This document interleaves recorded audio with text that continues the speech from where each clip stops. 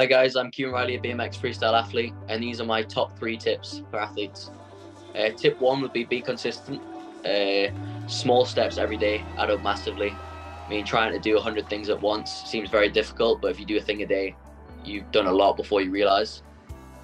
Tip 2 would be expect to be unmotivated some days. No one's motivated all the time, and in sport, when you're doing what you do as frequently as you have to, you will have days where you wake up and you might not want to do it that day, and that comes with sport, that comes with being tired, that comes with being fatigued, and you just take those days in stride and be ready for them. It makes a massive difference than if it comes unexpectedly. So just try and have that little bit of discipline. You know why you're doing it, you know why you love the sport, so keep putting the work in even on those off days.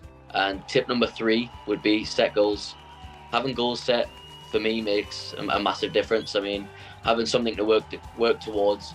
Maybe if you aren't competing super frequently and you need something a little bit closer to work towards, set that. I mean, especially when we had nothing going on in COVID.